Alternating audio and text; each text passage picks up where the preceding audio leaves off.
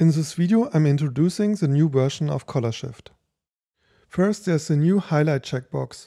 For example, if I increase yellow saturation and activate the highlight checkbox, we can see exactly which areas of the image are being affected. It's clear that the skin tones are also being influenced, since the yellow range overlaps with the skin tone range. By reducing the yellow range, we can see in the vector scope that the range narrows and skin tones are affected less. We can also expand it, which will push the adjustments towards red and green. But in this case, I'm reducing it. Now I will turn off the highlight button so we can compare before and after. So this is before and this is after. We can also exclude highlights from being affected by the density sliders by using the deep slider.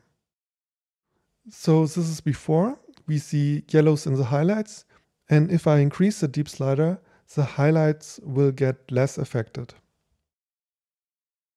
I've also improved the underlying mass for the deep slider. Now when you increase it, you get a much softer transition. Let me show this with another image.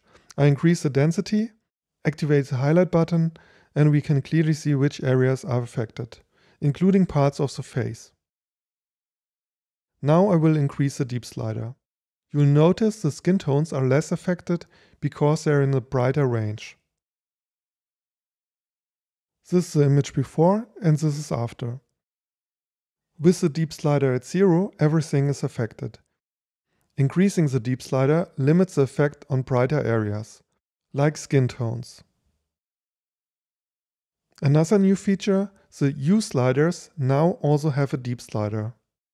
If I shift red towards magenta and click the highlight button, you'll see parts of the face are affected. Now I will increase the deep slider. Without it, the face is influenced. When I increase it, the face will be excluded. Here's another image where this is even clearer. I shift the red hue again and we see it affects the face. The highlight button helps us visualize that. When I raise the deep slider, we limit the effect to darker areas. Before and after. The vector scope shows that raising the deep slider softens the transition. I will show it again with a test image.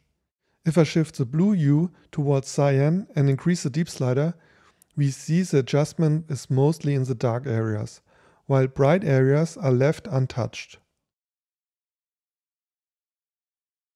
The DCTLs are available in two versions, Spherical and Tetra. These are simple two different mathematical models. Neither is better. I recommend downloading the demo and trying both to see what suits you.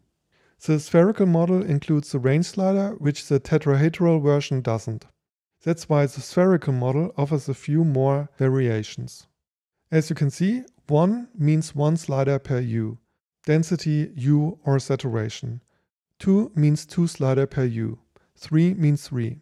T stands for tetrahedral. If I select mono T1 density, I get 6 density sliders, 1 for each hue, plus global density, the deep slider and the highlight button. Some users prefer a clean interface, others like more control. Many find the larger setups a bit overwhelming. Sometimes 6 sliders are enough instead of 21. I've also removed the skin tone slider, for good reason. There's a separate video where I explain why I think the skin tone slider in ColorSlice isn't particularly effective. As you can see, skin tones often sit between yellow and red, not directly on a skin tone line.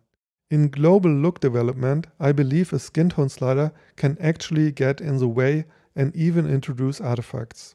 That's why it's not included in the ColorShift pack. If you want to work specifically on skin tones, I recommend using the Color Shaper DCTL. With the Color Shaper you can reduce the range, set the center point of the skin tone, increasing the range again and then make adjustments, like increasing saturation and density. There's also a dedicated video about the Color Shaper DCTL pack, linked in the description. What's great about the Color Shaper is that it's not limited to vectors like red or yellow. It works independently. So here's a test image. I select the skin tone DCTL, reduce the range, shift the center point, and you can clearly see the change in the vector scope. Now I expand the range again for a soft transition into neighboring hues. With ColorSlice, changes are always bordered by the red and yellow vectors, which can cause problems when it comes to global look development. In comparison, here's the Color Shaper DCTL. If I reduce saturation, we get a smoother blend towards neighboring hues. With ColorSlice, transitions are harsher.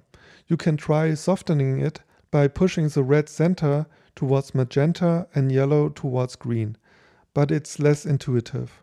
With the skin DCTL, it's simpler. Adjust saturation, narrow the range, set the center point, expand the range again. You can also adjust the luma range to target highlights or shadows specifically. There's a free demo version of all my DCTL packs on my website. Download it and try them out to see what fits your workflow. That's it. Thanks for watching. If you have any questions, leave a comment or send me an email. Have a great day and see you next time.